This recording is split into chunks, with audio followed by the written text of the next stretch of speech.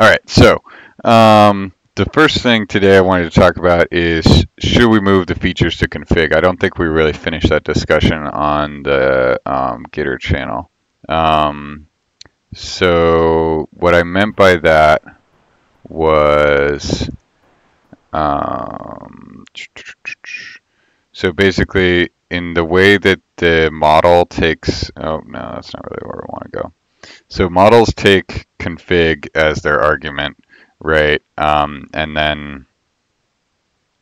Uh, and then they take features as an argument to the context. Um, and so, right, so we take features here as the argument to the context. But I was just thinking, that kind of creates, that's not really consistent to the rest of the pattern, to the way everything is done, right? Like we could pretty much save ourselves like doing all of this. Where is it? Well, okay, so the regression line stuff, like we're reaching into the parent object that actually does the loading and then, deciding based on the features what we want. And so if we're reaching into the parent to grab the features, then maybe the parent should just know about the features. And like we could just use a separate file for each thing. Because I was thinking about like TensorFlow and the way that TensorFlow works with the guy who's doing that new pull request, or I guess he's not. He hasn't made a pull request for that yet.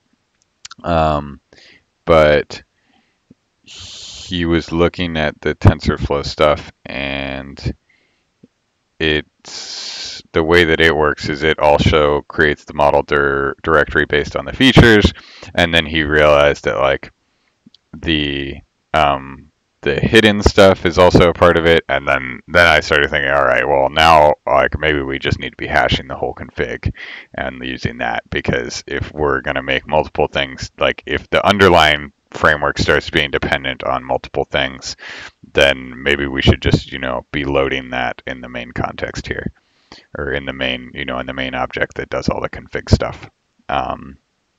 So I don't know, food for thought.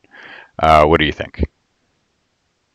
Uh, I actually thought you were talking about the features that we were working on earlier, the Oh, things we did. like code features. Yeah. Yeah, Yeah, this is a problem with machine learning terminology. Like, features, labels, like yeah, that's it's very very generic. confusing. Yeah. I need to change all the stuff that says label still.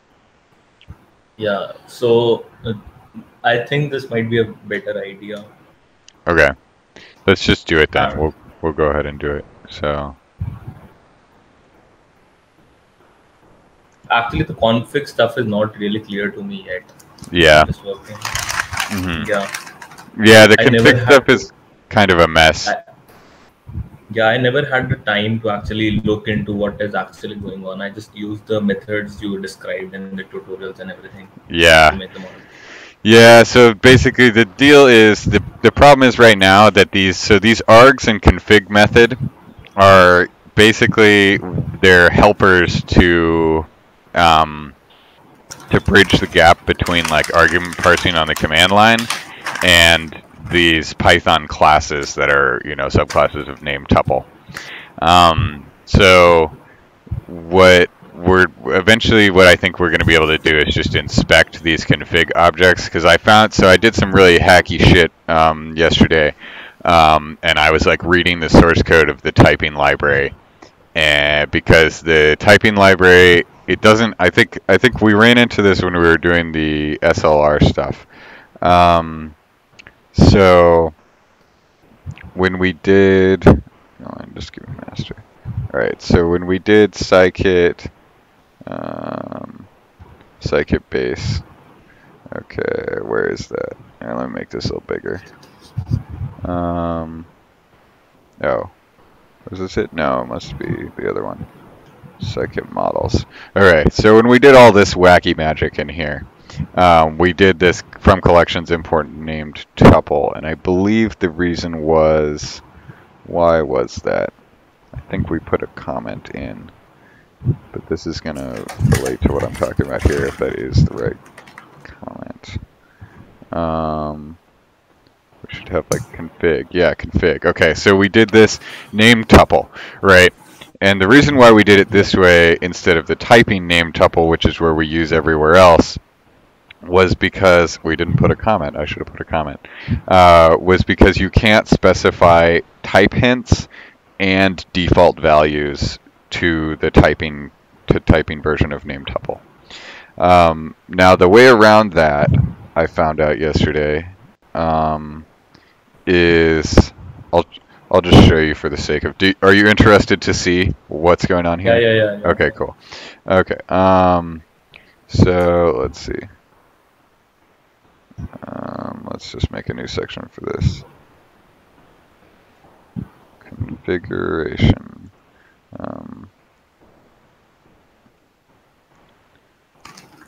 Default using typing.named tuple. Okay, so this is going to be a little bit of like random Python magic here. But so what I figured out how to do was dfas. Where is that? Where is it? Where does it live? Commits, come on. Export spec with definition, I believe it was this one. Yeah, this is it.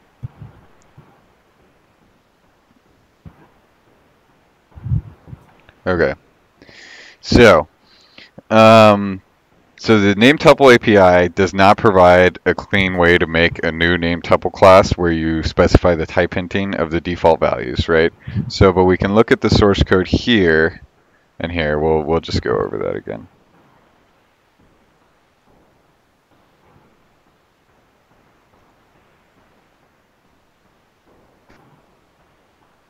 Okay. Typing. All right, so you can do, like, this is what we'd been doing, and you can do, so normally you could do this, right, and define the class and say, okay, type hint equals this value. And then you could also use it like we wanted to use it this way and specify, you know, name, string, ID, int, and provide default values. But you can't really do that. You can't like provide that information to the default value part. Yeah, you can't provide the default value. So, but we can do, and then there's some notes here about how like it's using annotations instead of field types. Well, so annotations is like it's like it's one of these types of methods, right? These double underscore methods that get set.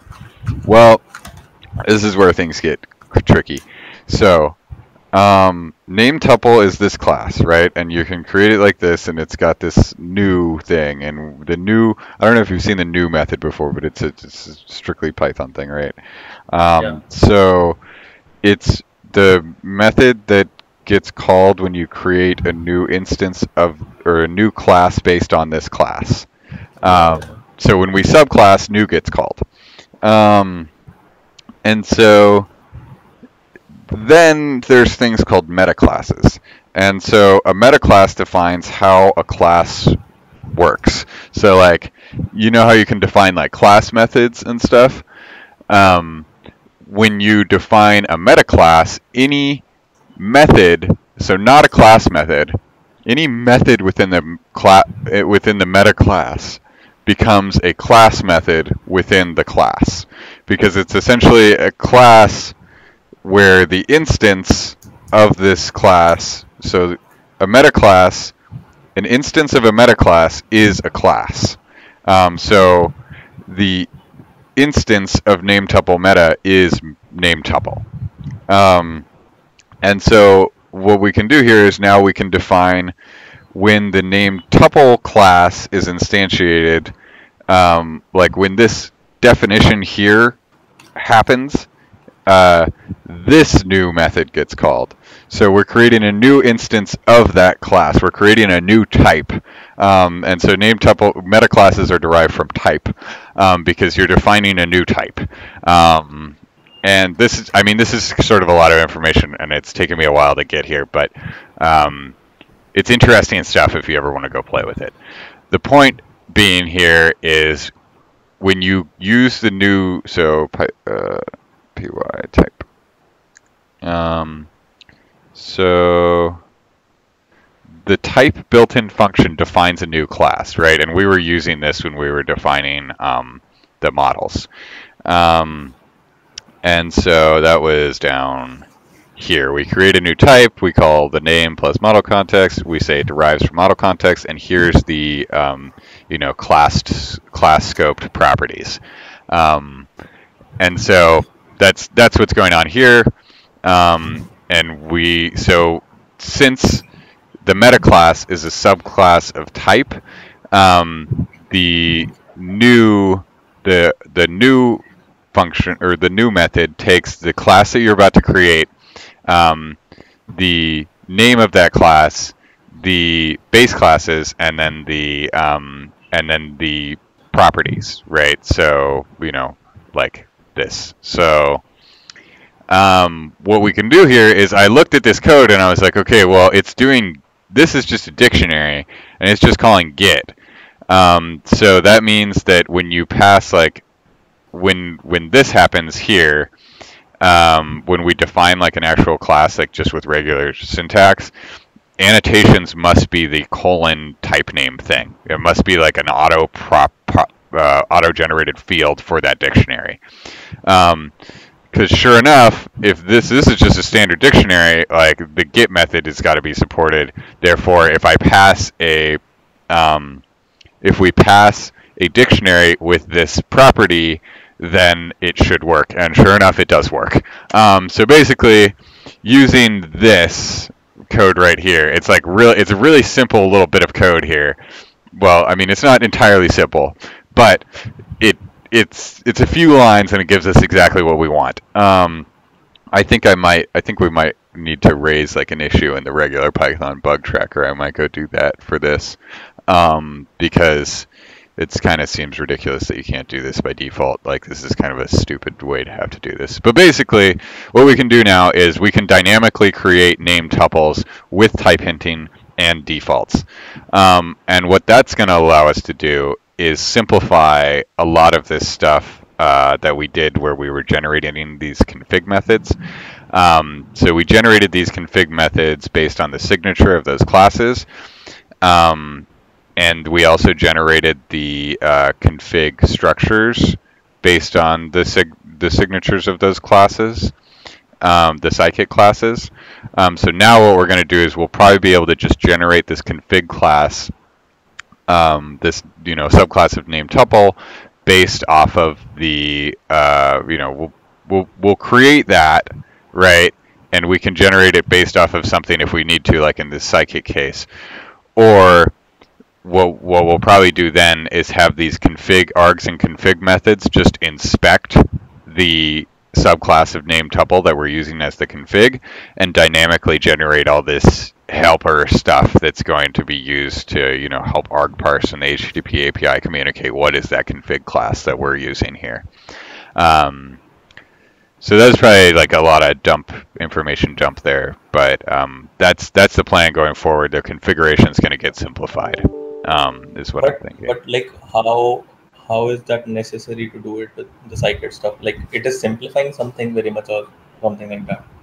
So basically, because we are just using another method. The problem with name tuple in the typing module was we cannot pass the default values, and we just pulled out something from the standard library. Instead of that, we use name tuple, right?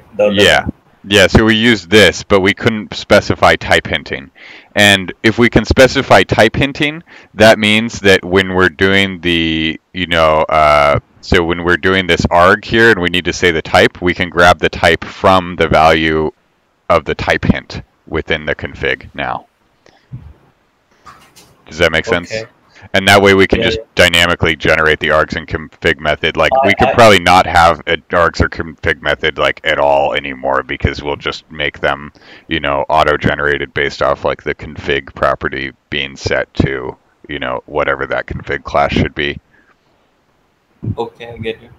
It's basically just like the config stuff's going to get simplified.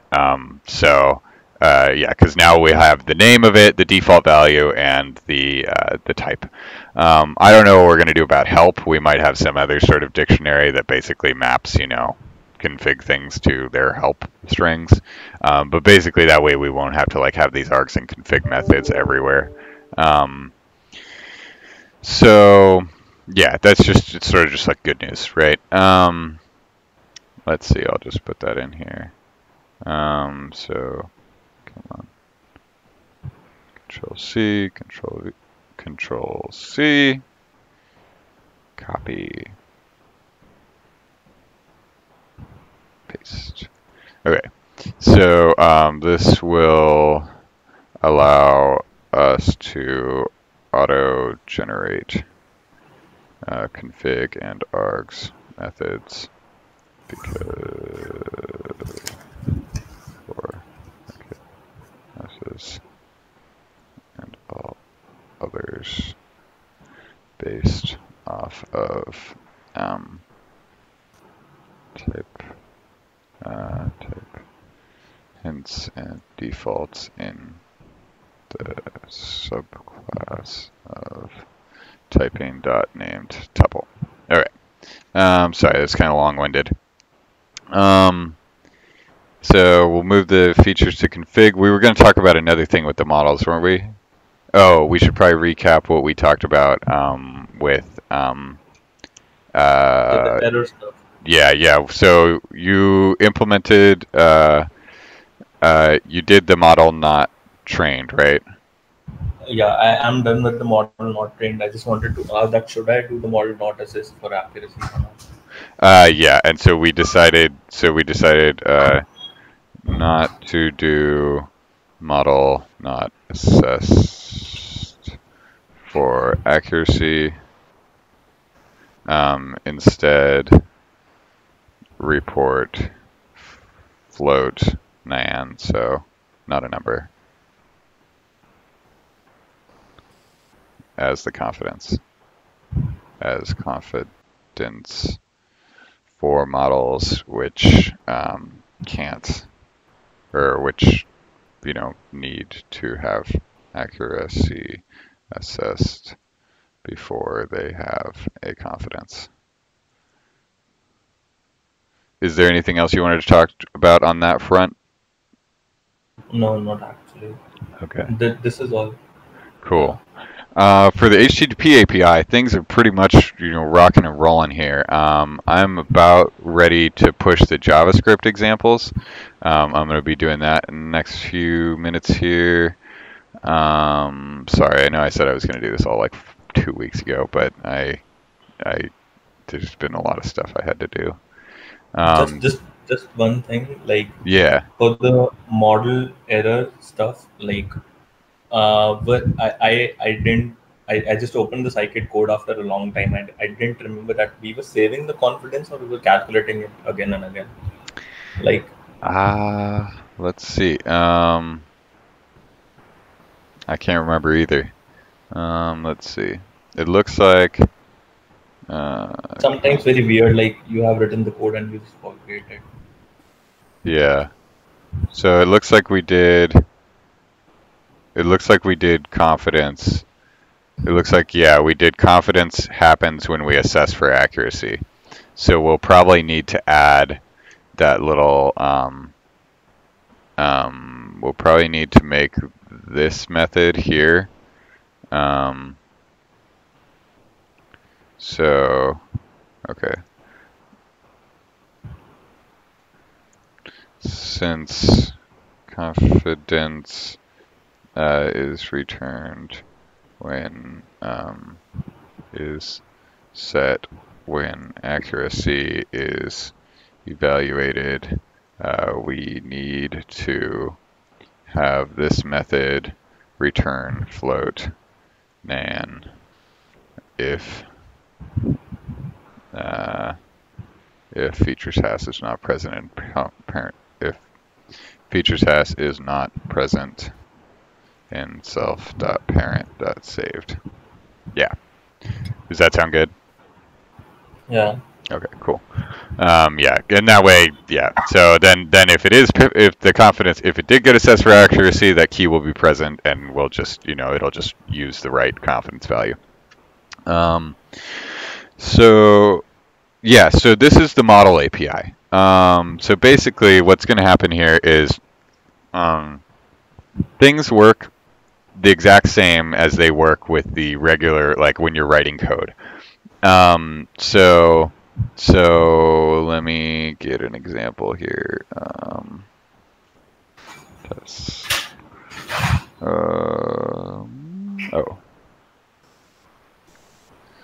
So test scikit. Okay. So where's the test? All right. So we do this, right? So with the way that we do all the DFFML stuff, we do, right, the first async with, and then we do this to enter the main object, and then we do the second async with to enter the context. So the HTTP API works the same way. Basically, we, let me pull them up side by side so we can map Python to, not Python, to JavaScript. Where'd he go? Okay. All right. So the first thing that we do is we, touch screen. Okay. So the first thing that we do is we, well, okay. So the first thing you might want to do is list all the models. So you'd say like list/models or list/sources, and it returns to you basically the result of the args method. So it dumps out all the stuff that you'll need for configuration. Then you take this information and you fill in the values, right? So for arg, you end up filling in, oh, this probably needs an example. But for arg, you do like, actually there is an example in here. So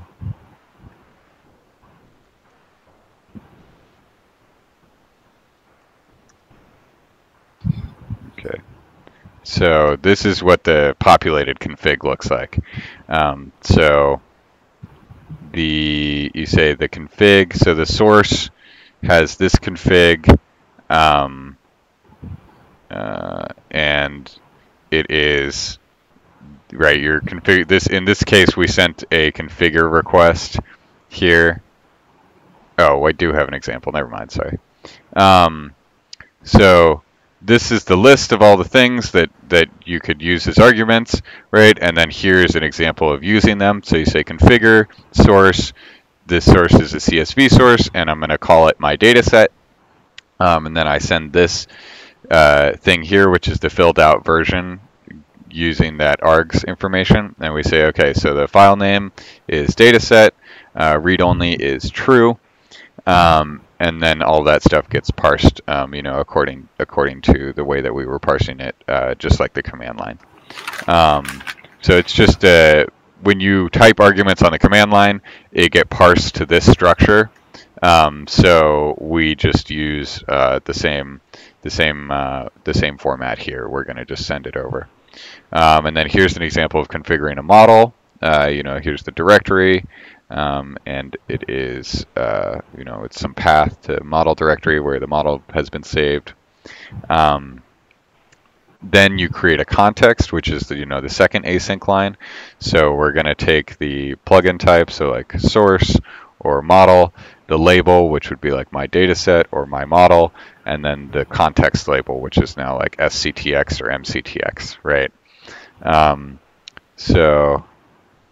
To create a source, there's no special arguments. You just say, hey, I need to check out one. To create a model, this is why I wanted to talk about the features stuff, is because to create a model, when you create the context, now you have to pass the features, which means that this API now needs you to send the features as they're serialized with what their representation in JSON would be, right? So we say from my model, create my model context, which is like model passing these features here as MCTX. and then it'll say, okay, or it'll say you did the wrong format for features. Does that make sense so far? Yeah, yeah. Okay. And then for sources, it's just you can you can grab one repo by the key, you can update the repo by the key, you can get all of the repos, and this is it supports iteration. So if you had like hundreds and hundreds, you would say, okay, give me one at a time or give me 7 at a time, and it returns this iteration key, and you just hit the API using the iteration key until iter key value is null, and then you're at the end of the sequence of repos in that source. So now for the model APIs, what we do here is it's model / the context label that you created, so like my model context, and then the method that you want to call in that context, which is just train predictor accuracy, and then any arguments following that. So for training, we send a post request with the JSON body being the source context labels that we want to train on. So this would be like my model context, and then we say, my training data set we created a source for the training data set, we checked out our context, and we labeled that context my training data set. And now it will use that context. It will go through and say, it will do this here. It will say the model context of, whatever that context label we passed is my model context dot train, and then it'll pass a sources object that has my trainings data set as the only member. And then it just returns null if there was, everything was okay. And I was thinking about, later we'll definitely want to have something where it streams back the logs, because it's gonna, it would be helpful. People will like to see the logs, right? Yeah. So we'll do that eventually. So accuracy, we send a post request. Same format, only now the response is going to be, the accuracy value is a float. We give it the source context that we want to train on. And then for predict, we just send a repo. So we send a repo object, like the JSON representation of a repo object, which can be, the reference for that is just like, up here. This is what you'll get as a repo object. You'll send the same thing back to update it. And if you want to predict it, you send that same format of object to the predict URL here. And right now, the predict URL is always just going to end with 0. Because I didn't write the stuff to do that iteration support yet. So iter key is always going to be null, and it's going to do all of them. So yeah, and then you get back a repos, a key. You get back 2 keys in the JSON object: the iter key, which is going to be null for now, and then repos, which is a key value mapping of source URL to the object, to the repo object with the prediction value in it. And yeah, so basically all we need to do is, I have some JavaScript code that I'm going to clean up here with the new context stuff, because before it just had configure, because sources didn't need to have something passed to it like models do with the features. And so now I need to update that JavaScript example, but I'll push the example code.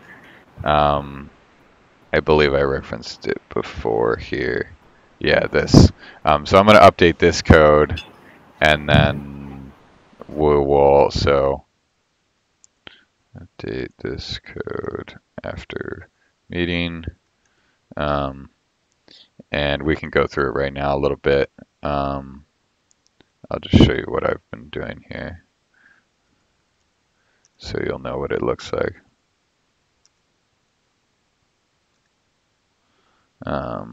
No, not that. Okay, so it's just a bunch of JavaScript classes, and this is in progress, but this should be source context.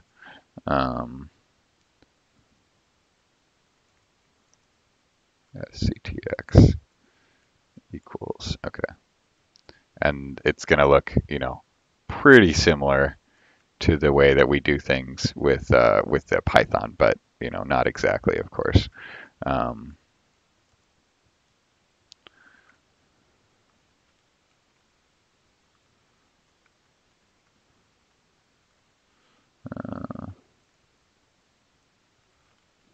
get source context. Okay, so I'll make this a little bigger.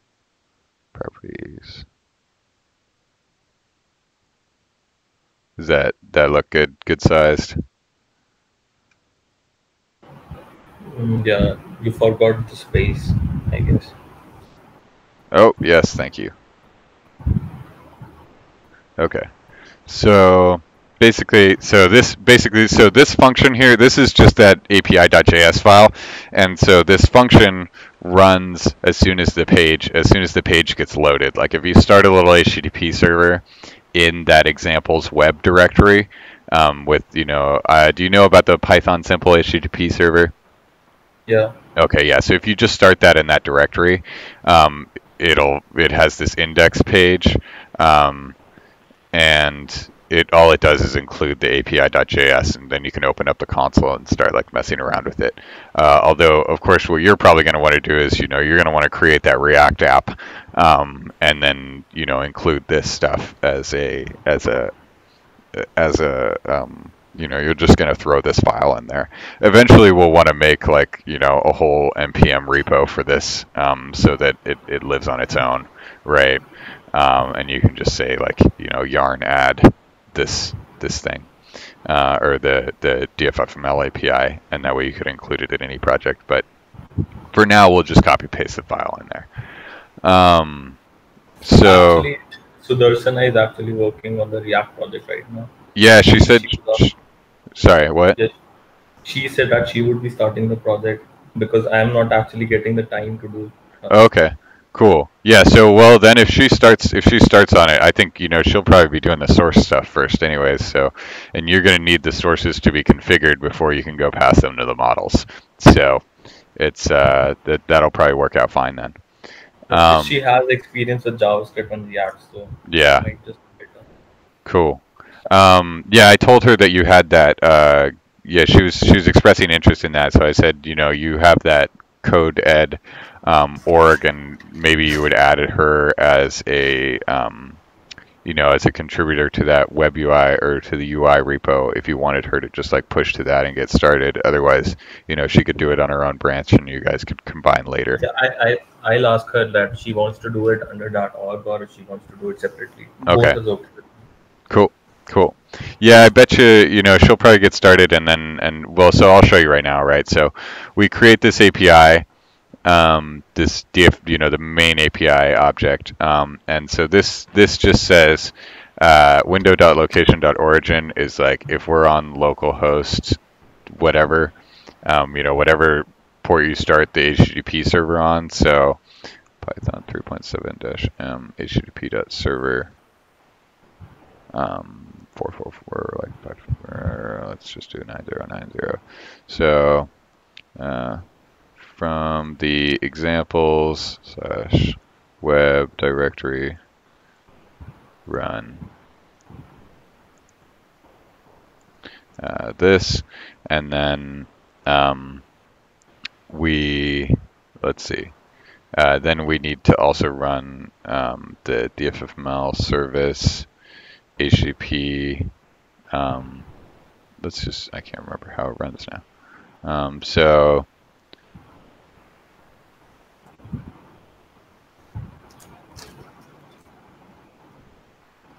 DFF. Oh, that's right.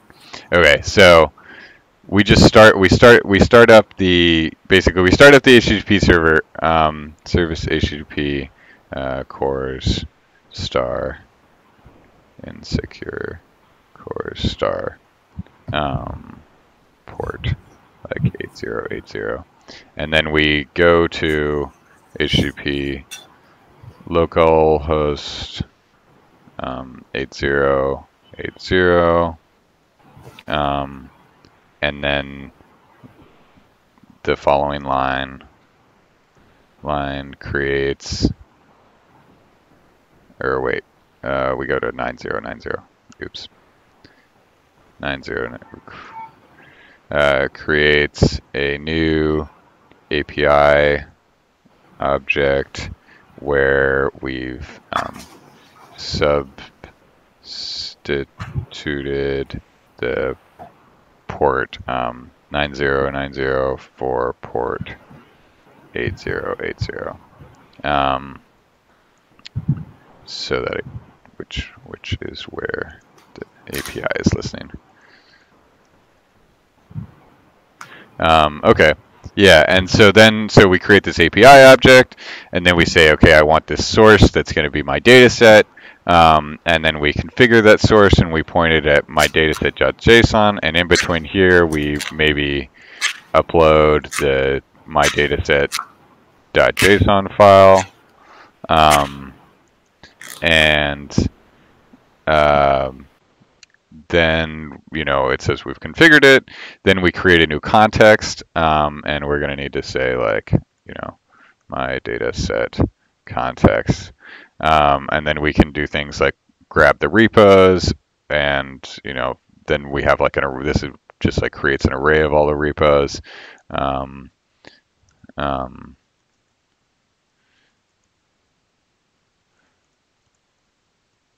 And beyond that, like, then what we'll do is we'll have things like, we'll do the same stuff. We'll configure so we'll create we'll create a model. And so we do like model equals API.model, my model, and wait, oh yeah, we should probably say that like this is scikit model. So this would be like scikit LR, and we're going to call it my model. And then we configure that model, and we might do like, model or mctx, model.context, never mind. And then we do something like await mctx.train, and we'd pass in the list of sources. So we'd say like source context, and that's pretty much that it's going to be it's basically like the API is going to be almost identical to the Python API is the idea, right? So does this make sense and stuff, I guess? This was simple, but I talked to Sudarshan and she was saying that the sources API is not up yet. Is it? The sources API? The sources API is up. So I just need to I'll clean up this Python code and then I'll ping her back, because the Python code, so I think I probably miscommunicated. It's the model API that's not quite up yet. So that'll be up as soon as I update this JavaScript code. All the tests are running and everything works, and I updated the documentation. But the JavaScript code, which is this file, which is basically the API objects and the examples of how we use them, is not up to date right now. So I'm going to update that, run the CI on it, and then I'll merge this pull request, and then it'll be all ready to go. So you guys can just go ham on the web UI. But yeah, it'll be. I'm excited to see. I'm excited to see what you guys do with it. I'm sure you both are busy, but and I'll obviously contribute to it too. But I want to see what you guys come up with before I jump in here. Plus, I've got like a million other things I got to do. I've got to finish this DFAS branch. This is pretty sweet. Oh, do I have that open? I don't. Bam. I can show you this temp. Should I .mdd? Nope. Okay, it's empty. I was generating these. So basically, like the close 444. Does this or not? That's.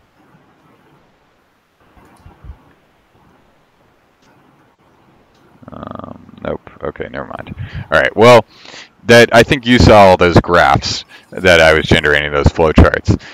So I've got lots more flowcharts generating now. And then the cool thing will be that we can basically you can take these little operations, and like an operation might be like the model train stuff. I've said this a million times. You know what I'm doing. Yeah. And we can make the flowcharts, and then we can stand it up behind an HTTP API or CLI or anything. It's going to be really fun. It's almost there, finally. So that's cool stuff. But so yeah, I won't be able to jump on the web UI for a little bit. But I'll be definitely have enough bandwidth to answer any questions that come up. So yeah, cool. Yeah. Anything else you wanted to? I actually wanted to work on these couple of projects, but I have like 6 subjects and 6 projects. Yeah, man, that's insane. Yeah. That's crazy. Well, I mean, good luck with that. That sounds nuts. I'm sure you're busy round the clock. So all this, like, till November end, I'm completely busy, and then after Christmas, I'm totally free. Like, this is like a long time for me. Yeah, definitely. Well, don't I mean, I'm sure you're super busy, so you don't have to feel like you have to jump on the meeting if you don't want to, or like you're too busy, because I'll just post video links, and then once you have time again, like, because an hour is a long time when you've got a million things to do. So are there any more good first issues? Like, I have a bunch of people who want to start contributing to DFFML. Oh yeah, so good first issue. I think I tagged a few recently, because Hacktoberfest came around, right? Let's see, Hacktoberfest. This one's easy. This one's kind of easy. It requires signed off by. That's just like a little scripting. This guy never did this open API definition. This would be really helpful.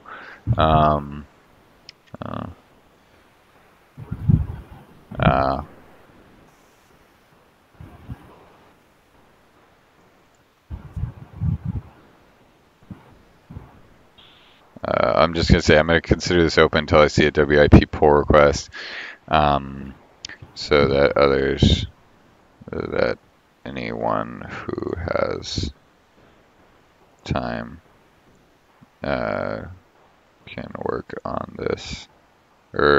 Yeah. Actually, my friend has been attending the meeting with us for like past couple of weeks. Oh yeah? Is he just sitting there with you? Yeah. He has been sitting right beside me, but okay. he's more like he doesn't understand what's going on. Oh, okay. Like, you can say hi. Well, tell him I say hi. Hello. Hey, how's it going? I'm John.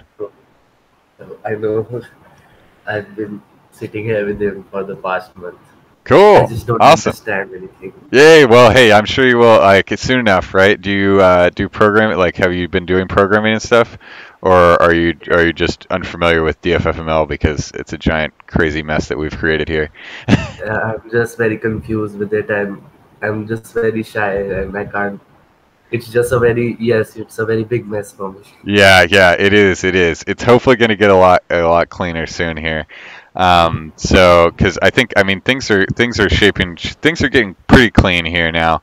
I think what we really need to do is focus on the documentation. As soon as I get this DFAS branch done and this model API now, I'm going to start documenting the hell out of this, because I think we have some okay documentation, but it needs to be better.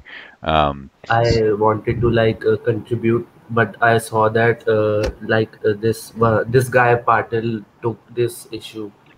Yeah, he hasn't said anything. I mean, he said that like on September 15th, so that's been a while now. I'm just gonna say, like, if you want to do this, I'm just gonna tell.